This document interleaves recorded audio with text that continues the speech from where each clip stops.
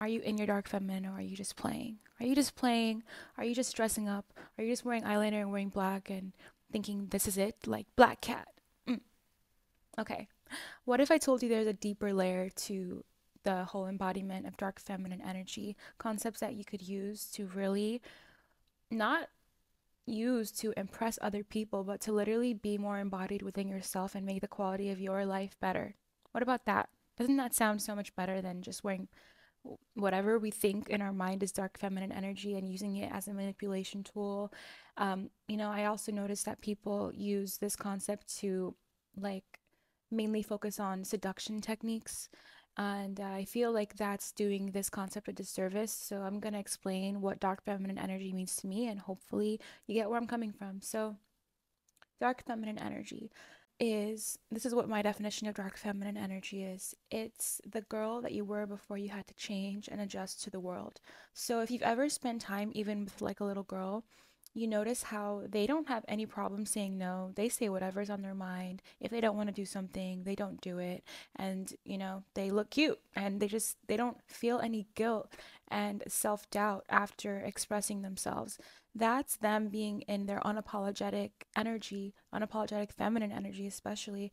And to me, that's what dark feminine energy means, because it's the person that you were before the world told you how to be, before you change your behavior to adjust to other people.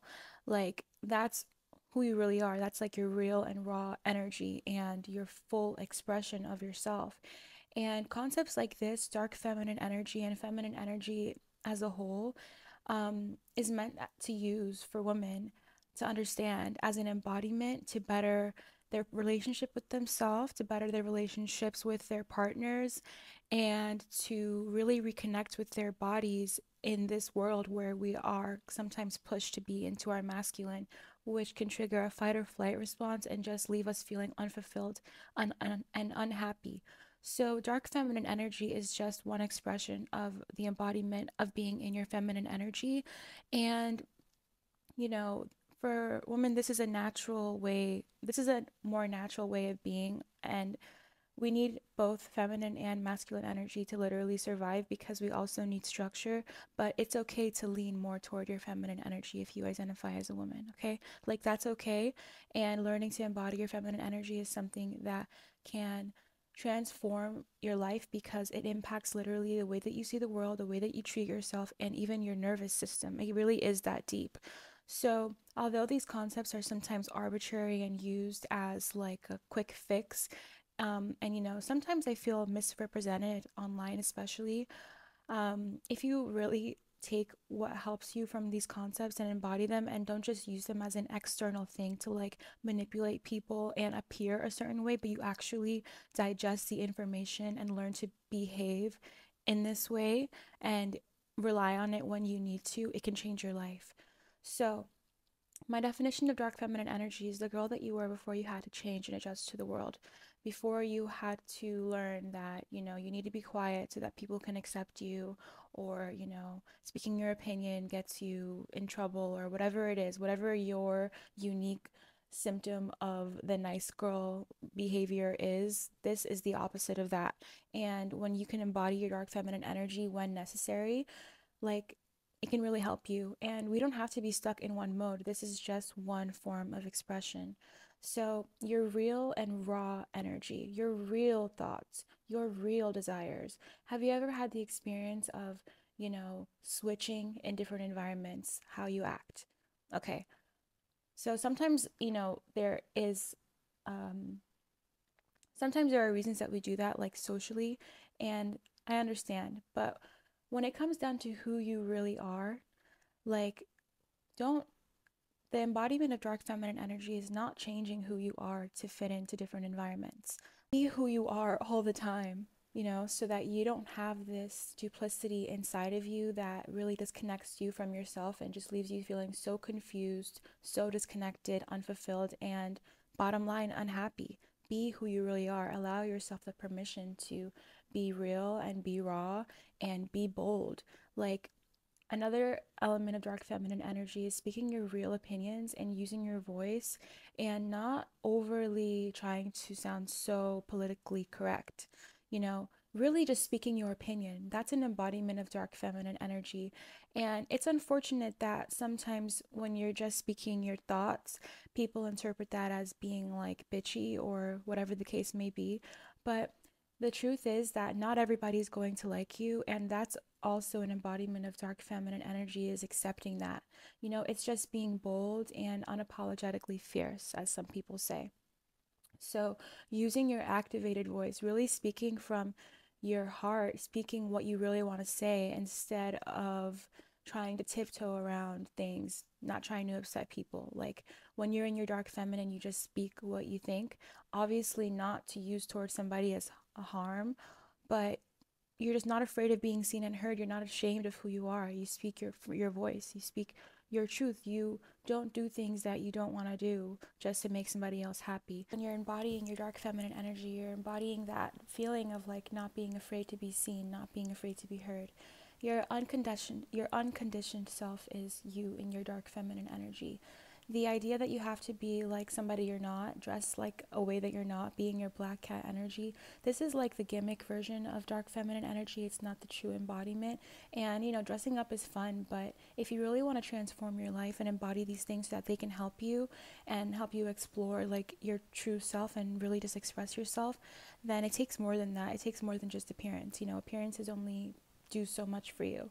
The dark feminine energy is owning your mystique and realizing that you don't need permission to live your life the way that you want to live. Okay, you really don't. That's dark feminine energy. That's why people love Shira Seven so much, because she's literally the embodiment of dark feminine energy in most of her videos. You see how she just says what she feels, how it is, her opinion, without really caring for what people have to say in response, how she responds to like the comments. Like she's embodying her dark feminine energy. She's embodying that mode. And this is something that if you are a people pleaser, if you feel like you're overly nice and people take advantage and people walk all over you, then this is an embodiment that you need to implement more into your life. And trust me, I've been there, and I have to constantly remind myself that, I don't need to be that way. And there are things that I can do to protect myself and live a more fulfilled and happy life, okay? Because you deserve it. And it's just another flavor of feminine energy. So there's many different flavors, many different embodiments of what feminine energy is. It's not a one size fits all. So when you think feminine energy, what do you think right away? Pink and, Pilates princess and girly, like that's one flavor of feminine energy. There's also dark feminine energy, speaking up, using your voice, not hiding, not being afraid of people seeing you, not being overly concerned about what people think about what you have to say or who you are, living your life the way you want to, giving yourself permission. That's another embodiment.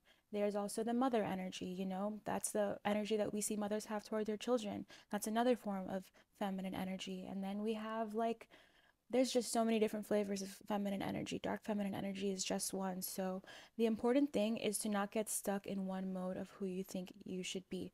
Like, that's why when you do that, you feel unfulfilled. Brings me more to the purpose of why I wanted to talk about this concept today, because I feel like it can be really useful to think of it as an embodiment for people who feel like they've just been walked over and like they get taken advantage of for their kindness, which is sometimes disguised people pleasing, which is not the same as kindness. But, you know, being a doormat and having your kindness like taking advantage of, sometimes we have to take some personal responsibility over that as well, because there's something that we did unfortunately along the way that allowed people to feel like they could do that to us. So sometimes when we don't speak up and when we don't really say how we feel because we want to be accommodating, we do ourselves mainly a disservice, because now we're putting ourselves in a position where we might get taken advantage of.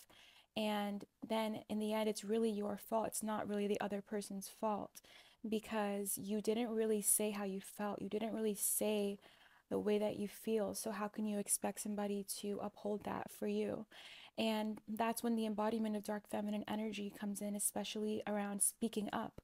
Like, that's a dark feminine energy trait, and that's something that we really do have to embody.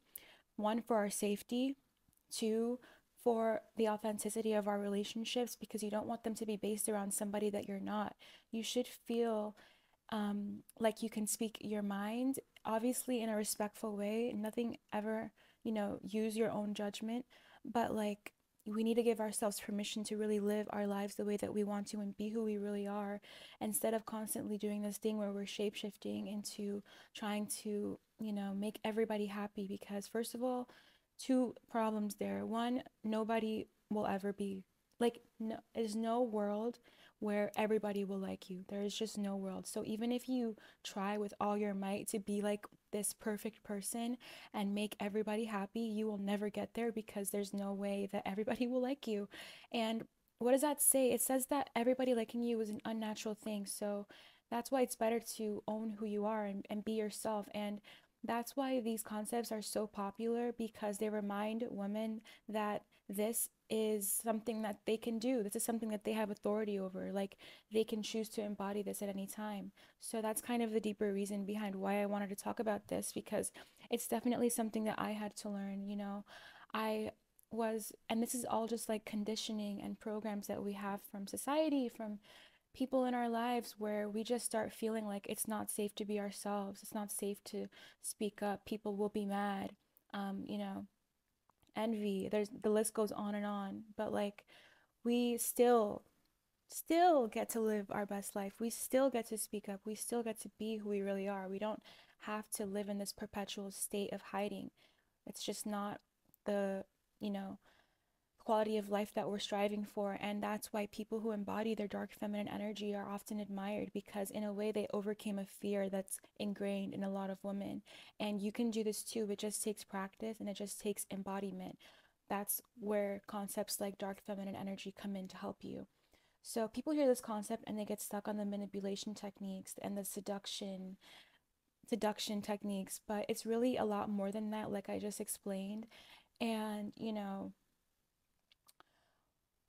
if even if you're using all of your energy to um you know get perceived a certain way, basically to manipulate people, you're still putting people at an advantage over you, and they still have power over you, because you're doing everything that you can to make sure they see you a certain way and to get like an outcome, basically that person liking you, that person wanting you around, or whatever the case may be.